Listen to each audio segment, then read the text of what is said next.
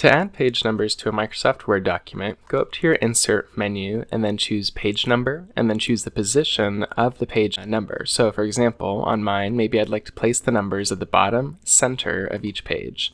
So I choose that position, and then you can see it opens up the footer section to place that number.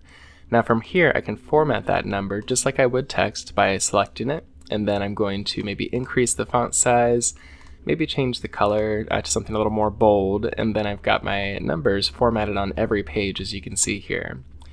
Now, something else to consider with multi-page documents, especially when you have a cover page kind of like this one, is I may not want my second page to be page 2. Maybe I actually want that to be page 1. So I can go double-click into my footer to select the page number area again. It might be the header for you if you placed it up there. Then I go to Page Number, choose Format Page Numbers, and in this case I'm going to say Start at 1, because right now it's starting at 2. So I say Start at 1.